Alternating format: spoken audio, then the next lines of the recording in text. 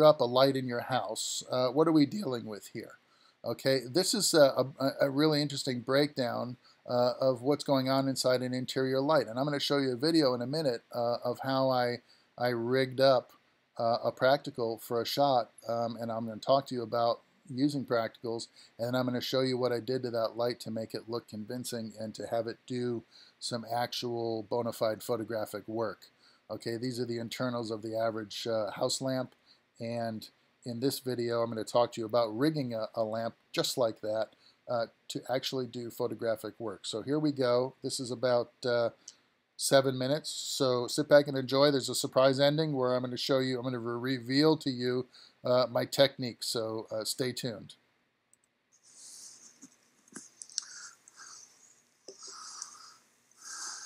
Okay. Well, let's take stock at where we're at. We've been talking about, we're extending our understanding of three-point lighting. And we're doing it now by talking about practicals. In other words, can I achieve the same lighting results in camera with lights you find around the house? And the answer is yes and no. And I'm going to show you why. So a practical is a lamp, let's say, that is featured on camera. And we see it, and it's on and it's doing work, okay? This is a bedside table lamp, and I'm in a room where it might make sense for this kind of fixture to be lighting a character in a film. And the quality of it, the softness or hardness, the brightness, the color quality, if all of those things seem to agree with the script, and the art director and the director and the cinematographer can all agree on the applicability of that particular fixture, then we might go ahead and use it. I'm going to show you guys a website, the Roger Deakins podcast website, where you'll be able to listen to his most recent discussion about using practicals in feature films. And it can be done as long as we are mindful of the criteria that the three-point lighting scheme is asking us to consider when we have a lighting setup. So if I choose a lamp, for instance, to be my key light, is it able to provide exposure? Is it going to establish the color quality of my subject or the overall color quality of the shot? Is it going to give me shape and texture, tonal control over the image? So am I going to be able to influence the key light the way I might move a conventional around on a stage floor or on a location and get the right shape and angle that I need for the audience reaction that I'm looking for from this particular character? If I can do these things, and I can control this fixture in a way that I can control any one of my other conventional units, then I see no harm in using the on-camera fixture as that lighting motivation. The thing that we have to insist on is control. So we can't walk into a situation and just sort of take what we're given. We have to go into a situation. If we're going to use this lamp, I need to be able to change the bulb if needs be. I need to be able to dim it if needs be. I need to be able to shape it and control it in ways that are going to maintain an adequate exposure. I'm not going to be overexposed. I'm not going to be too underexposed. In other words, I'm not going to be at any disadvantage by using this bedside table lamp than if I had used one of my conventionals. Okay, so the right tool for the right job. If I can do it with this lamp, I will. A lot of times it is a savings of time. Sometimes it takes the same amount of time. Now I'm going to show you what I did to this lamp in order to make it look good on camera, because there were some things that were wrong that weren't going to allow me to take what I consider to be a good exposure. So I have a monitor. I can look and I can see what my results are. I have a bedside table lamp. I have a floor lamp across the room that I'm sort of using as a little bit of fill. As the light interval went down in this room, in other words, as the sun outside got darker and darker, I had to add some supplemental fill across the room by taking one of my conventionals and just popping it into the ceiling. That's okay. In earlier takes of this video, when the light level in the room was still higher because there was light coming in from the windows, I didn't need that additional supplementary light. But as it turns out, multiple takes were necessary, and the sun doesn't stop moving outside just because we're filming. So as the sun was going down, the overall fill level in the room went down. That's going to be a problem when you're dealing with practicals and you're dealing with the light intervals that are going to be present at 60 watts, let's say. So I exposed for the lamp, added some supplementary fill, and then I started looking at the problem of the lamp itself. Now on the monitor you can see that everything seems to be working the way it should. In other words, I've got a nice amount of light coming out the bottom. I don't have too much overexposure on the wall, although you're going to get some of this scalloping from practical lights. Okay, this is normal, but you can mitigate some of this. In other words, I have controlled how much scallop is coming out of the top of this lamp by adding some things inside the lampshade that I'm going to show you in a minute.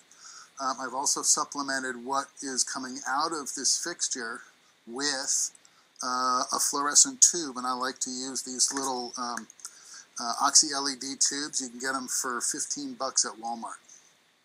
But they're nice and small. I'm going to show you in a minute when I take it off the lamp what we're actually looking at. And it's pretty cool because, yes, I see the practical. Yes, it's turned on. There is a bulb inside. It's 60 watts. But it's still not the quality of light that I'm looking for out of a fixture. I need to be able to control that. So I added some stuff. So let me show you what we did to this lamp in order to make it agreeable on camera. The first thing that I did was, because the lampshade was overexposing on camera, I added something called black wrap to the inside of the fixture. Here is a roll of cinema foil. Okay, this is from Roscoe. There's a number of different brands, but cinema foil. Okay, and all it is black anodized foil, and you can bend it and fold it, and you can mold it into whatever shape you want.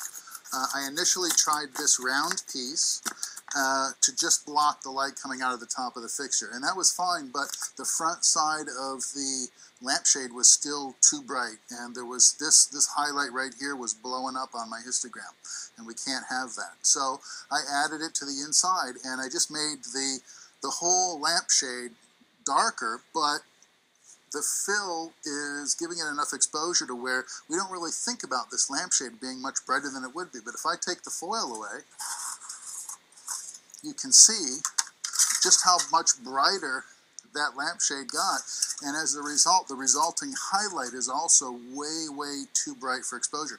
This is what we call clipping, and you'll see it on the histogram as a predominant peak in that curve that you're seeing on the histogram, and it'll be shooting up and probably be cut off by the top of the histogram chart itself. That means that this area is so overexposed, there's no more detail in that highlight, and it's gone. Digitally, it's gone. If we were shooting film, we might be able to pull some of that back. Sometimes if you're shooting in raw profiles on a camera, like a cinema camera, the Arri Alexa or the Blackmagic cinema camera, sometimes there's some detail that's still in that highlight, and you can pull it back in DaVinci Resolve. But on my GH5, the dynamic range on this camera is not that great. In other words, the number of gray values from my sensor is only about 11 or 12 stops of latitude, which means that this highlight is probably blown out, okay? And there's no way to recover from that. So what I did was I black wrapped the shade, and then I used one of these Oxy LEDs as a supplementary fixture, and I just dialed up the intensity to what I needed until I got the right amount of value on my face. And then I just used some full CTO gel, because this LED tube is balanced for daylight, and daylight Kelvin temperature is about anywhere from 5,600 to 6,000 degrees Kelvin. So I needed to put some orange gel to bring the Kelvin temperature down to match the output of the lamp.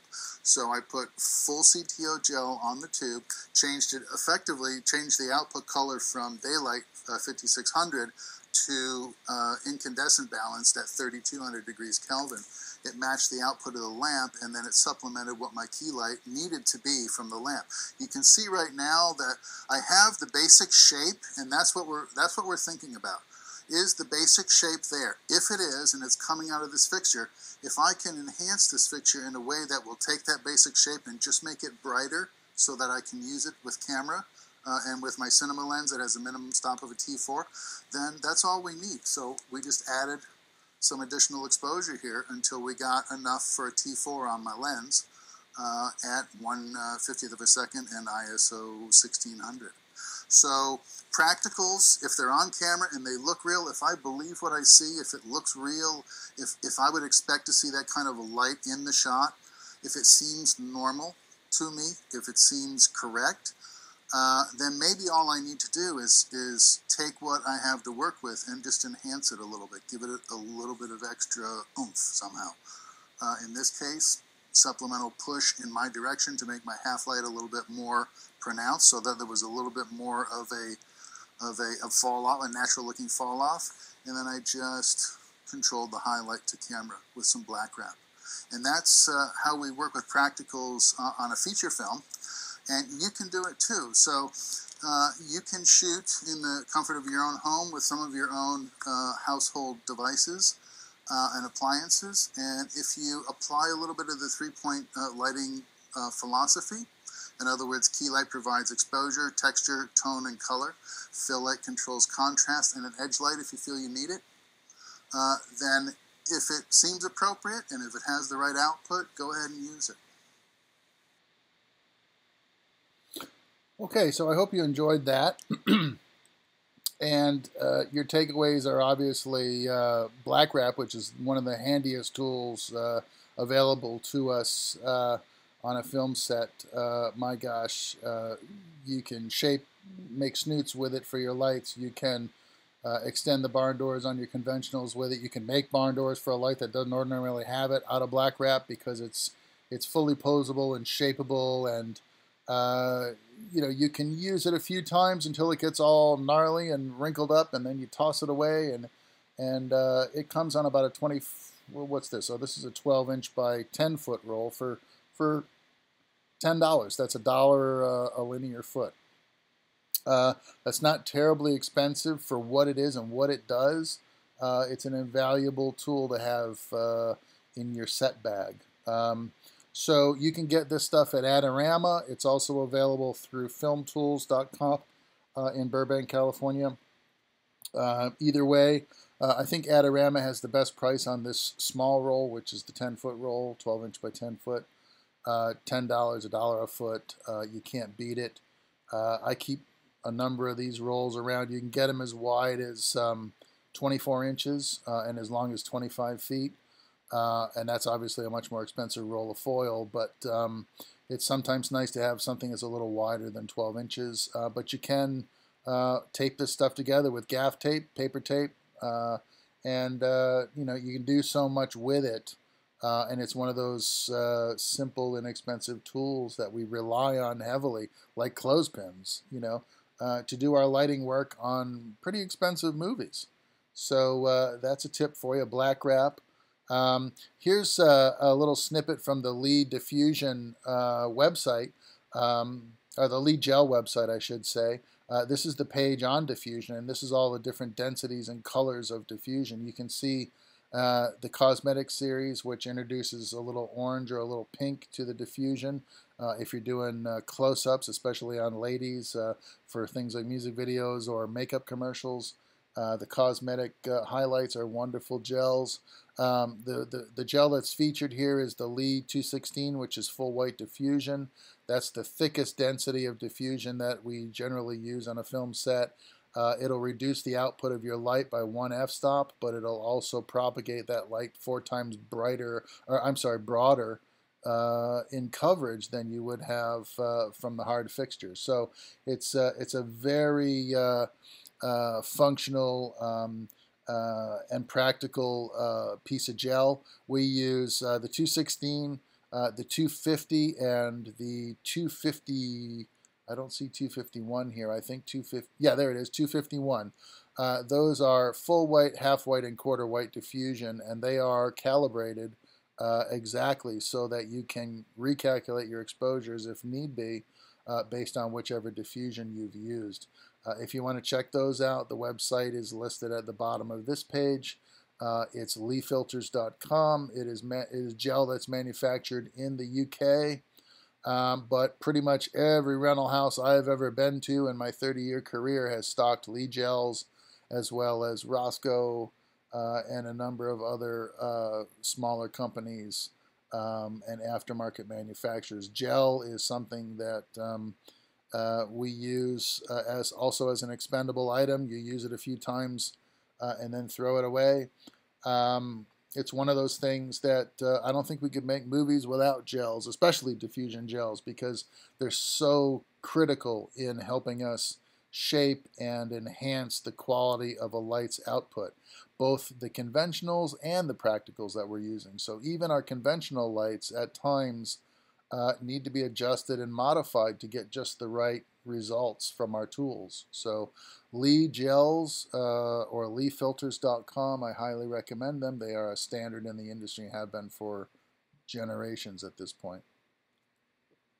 So in summing this thing up, when you're working with available light, be able to identify the styles that you're working with and understand the quality of light that's going to come out of them and how to adjust and enhance and control that output to suit your photographic needs. So what is the source of your light?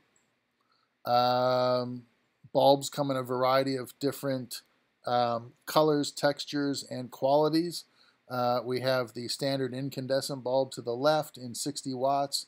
We have a compact fluorescent, or a CFL, which generally has the least flattering kind of quality of light that comes out of it. It's not full spectrum, so there will be frequencies of color missing from the lamp's output, and that will result in inaccurate color skin tones that you'll find very difficult to correct in post.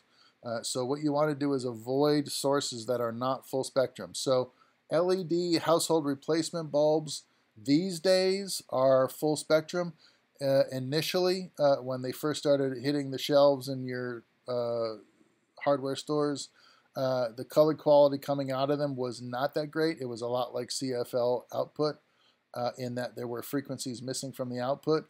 But any of the LED bulbs that are out there manufactured these days currently, the color quality is a lot better. And the LED bulbs don't get hot to the touch. That 60 watt household clear bulb on the left, if you leave that on for 20 minutes and then you try to unscrew it from the lamp and change it out for a different wattage, you're going to burn your hand. The LED bulb all the way to the right, on the other hand, can be burning all day, and if you want to change it out for something else or put some gel over it to change the color of it, you absolutely can do that, because that bulb is never going to get too hot to where you can't handle it with your bare hands. So there's some definite advantages to using LED bulbs. That 60 watt bulb, if it's on for 10 hours while you're shooting in a room, is probably going to heat that room up an extra 10 or 15 degrees, whereas the LED will never get hotter than just basically warm, and it'll never be too hot where you can't touch it with your bare hand. So understanding what sources you have to work with is critical. If you got compact fluorescents in your shot, you probably want to remove them and replace them with something kinder for your camera, unless that grungy, nasty light is what you're going for. And in that case, have at it. Lamps also come in a variety of bases. The average household bulb uses what's called a medium screw base, but there are anything from candelabra, featured all the way to the left, in E10, 11, and 12, up to the medium screw bases all the way up to EX39. Like I said, the standard household screw base is referred to as a medium base, but there are a number of adapters that you can use to modify one base to the other. So if you want to replace a source in a lamp, say you've got a 100 watt bulb and a lamp next to the sofa in your living room and you're shooting a scene, but that lamp is way too bright, 40 watts is generally a really good place to start for a lamp that's on camera, 40 watt household, and that's the bulb featured to the left. Sometimes I'll go as low as 15 watts, seen in the picture to the right. And the problem with a 15 watt bulb is sometimes they have a household medium base on them and sometimes they don't. And if they don't, you got to get a base adapter before you put that 15 watter in the lamp next to the sofa. This video right here is about 25 minutes long, so I'm not going to show you the whole thing. I'm just going to show you like the first 2 or 3 minutes so you can get a sense of what I'm looking at in this video. I'm comparing 9 different bulbs, starting with 15-watt household appliance and working my way all the way up to a photo flood that has been daylight corrected to bluer output, so you can shoot under daylight conditions with it at 250 watts. And there are implications with the overall brightness of the lamp versus the overall brightness in the room. And I talk about what I have to do exposure-wise in order to use different bulbs in this same floor lamp practical in order to get the lampshade to be properly exposed, the window blinds to be properly exposed, and have the color of the output of the lamp either match or contrast well with the color of the ambience in the room. So I'm going to play the first couple of minutes and then I'll stop it. And if you want to watch the entire video, it is available at the link below here in the bottom of the frame. All right, so let's take a quick look at what's going on with the household practical test and the swap out for different wattages. Okay, we're going to do a neat little experiment here. I'm just going to show you guys, we've been talking about wattages, different wattages in lamps and what they look like on camera. So I've set up a little scenario here. I've got a variety of bulbs, and I'm going to swap them out one by one. And just, we're going to take a look at them on camera. So what I've got here is currently a 15-watt appliance bulb. And it's the kind of bulb you can put in your refrigerator or the exhaust hood over your stove. Low wattage, incandescent, so it is dimmable. But the thing about dimming incandescent bulbs is when you do that, they change color temperature and they get warmer and oranger the more you add resistance to the line. So it's not ideal to dim an incandescent bulb. It's better to change the wattage so that you get a nice clean color output as close as you can to 3200 Kelvin. So these bulbs burn at about 2700 degrees Kelvin. So this is a 15-watt appliance bulb in here right now, and I'm going to swap it out for, next I have a 40-watt incandescent household. Okay, so this is now a 40-watt household bulb. Now, I'm going to draw your attention to the histogram on my flip-out EVF on my GH5 so that you can see I'm at 800 ISO. I have my color balance set to indoors. That's the little bulb icon with the little rays coming off of it in the lower right corner of the EVF. That indicates tungsten balanced. And so that means I'm balanced to the color of the bulb in the lamp, not necessarily the color of light coming through the window, which is bluer because it's daylight and it's about 6,000 degrees Kelvin out there because it's about 2 o'clock in the afternoon. So I want you to see how much brighter the 40-watt looks on camera. Now it's probably still tolerable as far as the way the bulb looks on camera, but it is brighter. So it's essentially a stop brighter, one stop brighter in terms of relative wattage. So this is a 40-watt incandescent bulb. Okay, so you can see now by comparison, I have a 60-watt LED equivalent replacement bulb in this floor lamp. And if you look at my histogram, you can see that I have some values that are approaching clipping, but everything's still kind of intact. You're going to see a pretty hot highlight in the top of the lampshade at this point developing. And you're going to notice that the blinds outside the windows are, for the window light coming in from outside, those are blowing up pretty good on the histogram. Now, what I can do is start closing down my lens. If I do that, I'm at a 5.6 currently. If I go to a 5.6.5, let's say, I can start bringing that lampshade in check. But what it's going to do is it's going to lower the exposure in the overall room. So it's going to affect what other subjects or objects in the frame are going to look like relative to the brightness of that window. So I've gone to a 5.6.5 at a 60-watt bulb, and next I want to show you what happens when I jump to a 100 watt clear incandescent bulb in contrast.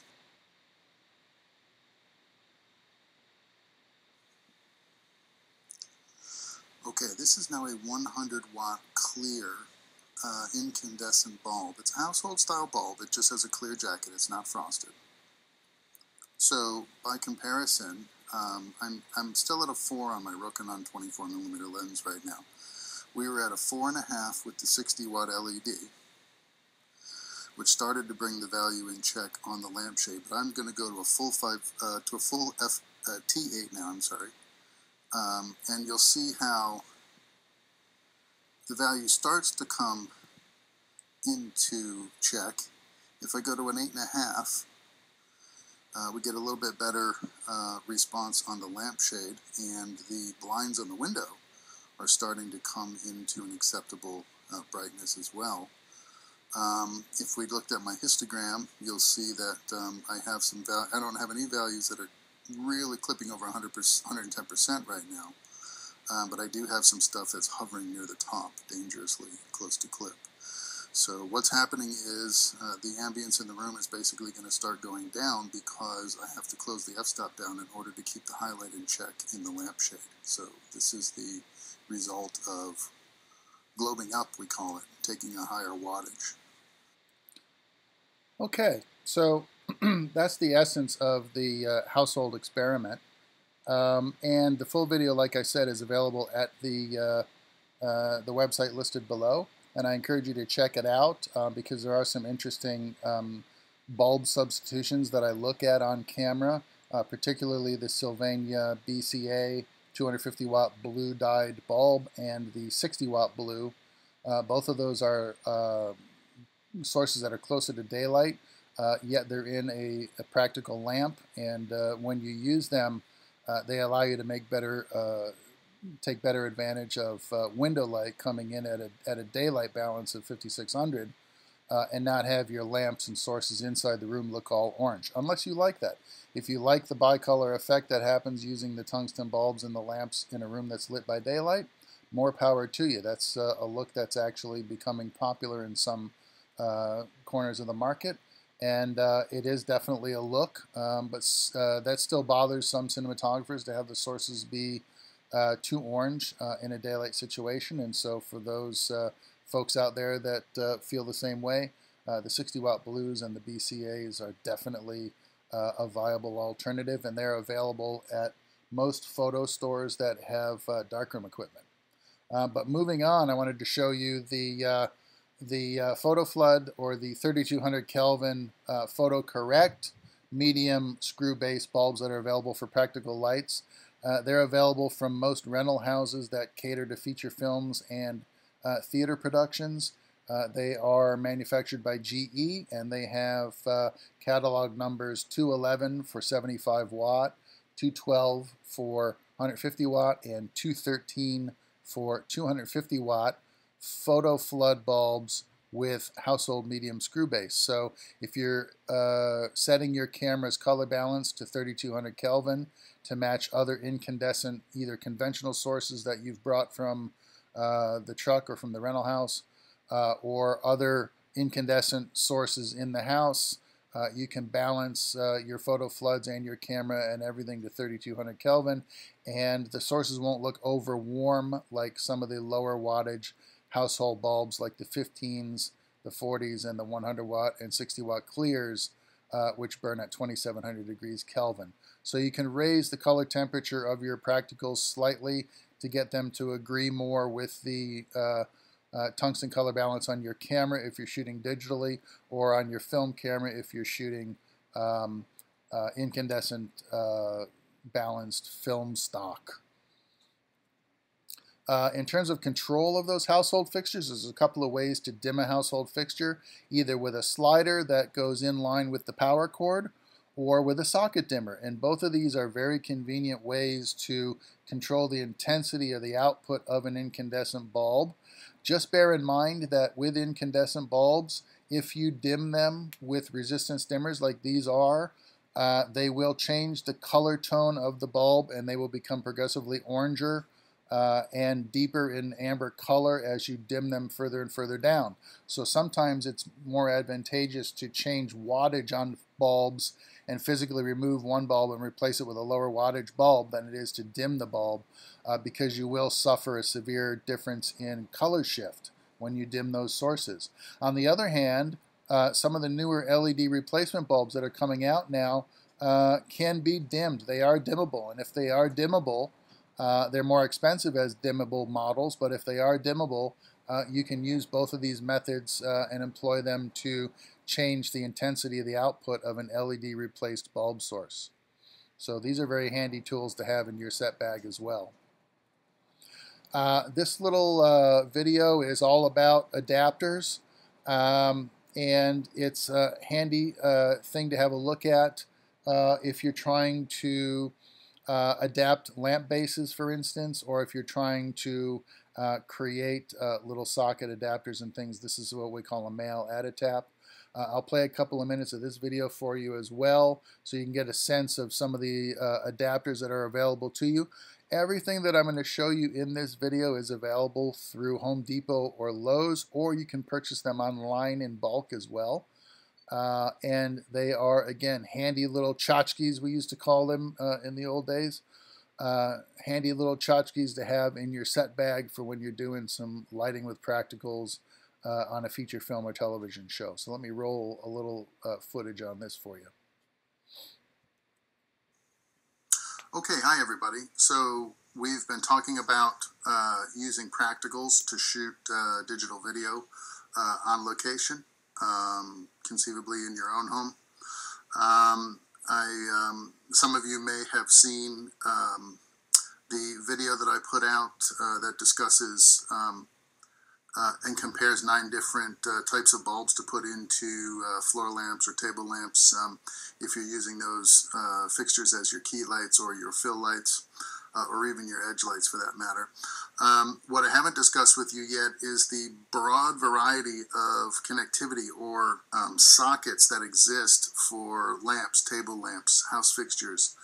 And so you may want to be prepared to have to adapt certain things in order to get the right kind of globes in these fixtures, the right wattage, the right color, and so forth.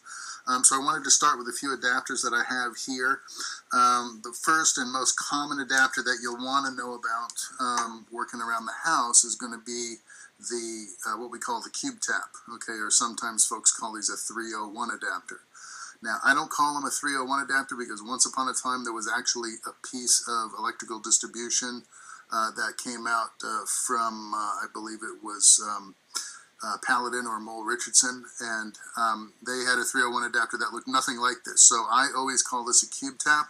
I think it's because it's, you know, it's in the shape of a cube and you can tap into it 3 different ways from one single input. Whatever you end up calling this, as long as everybody around you understands what you're referring to, that's fine. I think pretty much everybody in the industry at this point understands this as a cube tap, so you might want to learn that nomenclature. That's great. You run one stinger to a particular spot, and then you have 3 open holes. In the days of LEDs, that's a fantastic advantage. When we were still using a lot of quartz instruments and things, we couldn't go above 600 watts in any one of those access holes because the total potential for that entire cube tap was only going to be 15 amps. So we had to make sure that we stayed below a certain watt level so we didn't burn up the cube tap or, you know, have an unfortunate incident with fire. The next thing I want to talk to you about is dimmers, socket dimmers in particular. There are also things like inline dimmers. Here's one that is for a neon rig. They also had them for LEDs and for incandescent. So you plug it in to your power source, and then you plug your fixture into the dimmer itself, and then you have a rheostat to adjust the output. And a lot of these dimmers are working on just square wave electronic dimming, pulse width modulation, and once upon a time we had dimmers that worked on resistance. We called them variacs. Very big, very heavy. So these new forms of electronic dimmers, I think, are going to be more handy moving forward. There are also varieties of socket dimmers. So I showed you a couple on the lecture keynote. My favorite one here is I think this is from Leviton. And this was a pretty compact socket dimmer. So it has a medium household base, just like a regular old household light bulb. And you screw it into the light bulb socket, and then you have your dimmer control right here on the front.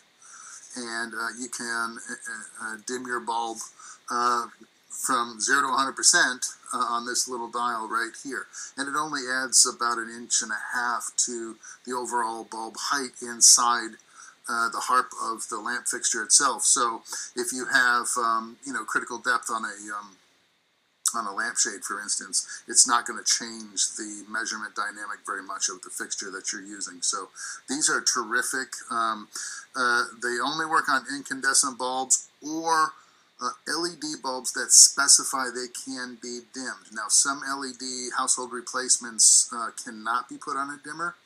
They tend to be the bulbs that are quite a bit cheaper. You'll pay substantially more for an LED replacement bulb that can also be dimmed, but if you do have those types of light bulbs, this will work on those. There are things we can do to a light bulb socket or a chandelier socket to accommodate different kinds of bulbs. One of the most common that you will run into is the socket to AC power adapter. And you'll notice that this only has 2 holes for parallel blade. Okay, so this is a non-grounded socket, but presumably the lamp that you are tying it into is grounded. And if not, then it is technically an ungrounded adapter. But for just allowing access for some supplementary power in a house lamp or something, it's not particularly a risky device. Okay, I'll stop the video there, and if you want to see the video in its entirety, you can visit my website on YouTube and click this link and see the full explanation, and you can see all of the socket adapters and things that are available to help you swap and mix and match different kinds of light bulbs for different kinds of practicals. It's pretty interesting, and if you're if your career aspirations are in the set lighting department, it's definitely tradecraft that you're going to need to know. So I recommend the video for those folks. It runs about, I think, 10 minutes overall, 10 or 12 minutes. And it should be a wealth of information for you if you, like I said, do set lighting for a living, or if you want to get into set lighting when you graduate and you're interested in knowing what these added tools and implements can do for you. But moving on forward now, so that's basically going to conclude the discussion on use of practicals. I know this has been a fairly lengthy lecture. I assume that you'll watch this in 2 or 3 parts and not all in one sitting. But if you have, congratulations, you've completed a worthy task. But I just wanted, in parting, to remind you folks of the virtual lighting studio that you can access. It's available at Zivork.fr, so it's from France. But you have 4 different avatars that you can select from, and you can conduct your virtual lighting experiments using virtual key, virtual fill, and virtual edge lighting. You can add up to 6 lights to a lighting scenario. You can vary their height, their intensity, their hardness, and their color. And then you have 3 men and 1 woman to choose from in terms of your the subject that you will light. And it's a great tool to practice with, especially if you don't have your own lights at home, or if you're if you're on vacation but you got your laptop with you and you want to do a little tinkering and practice some of your lighting. It's all done with software, and it's a pretty neat tool. If you want to know how to use it, there are some links at the end of this presentation. You can find a tutorial on the Virtual Lighting Studio on my YouTube website. I also want to show you the website for the Hollywood Camera Work application that we talked about earlier. There is a free trial app available. You can download it to your computer and use it. Like I said, if you don't pay the fee for it, the only functionality that you will lose essentially is the ability to save your work to the Shot Designer server, but you can always use your clip it or grab function on your laptop and save your work as PNG or JPEG to your laptop. So it's a great tool if you're making lighting diagrams or if you're doing little tutorials and presentations, and it has a number of lighting icons that are fairly industry standard and recognizable by other lighting technicians. So here is my YouTube page. If you're looking for it, look for the large lighting display and my name, Michael Walsh. I'm your professor for motion picture cinema lighting and cinematography. My YouTube links are listed below for the Virtual Studio tutorial or for the Shot Designer tutorial. There's also a number of other lectures and demonstrations and student examples on my website for you to check out and look at. So I recommend that at some point in your leisure you look at my website. There may be some topics in there that you want to investigate for additional learning opportunities and so forth, or to get some questions answered in a pinch. And as usual, I am available via email or telephone or Zoom if you need a conference call about any of the topics that I've covered in any of my lectures. If you're interested in a little bit of extra credit homework or self-fulfillment, there are some downloadable PDFs available through your learning management system that are available to you. There's also a lighting assignment called the Shot Clock that's available to you, as well as a 3-point lighting video demonstration on my YouTube page.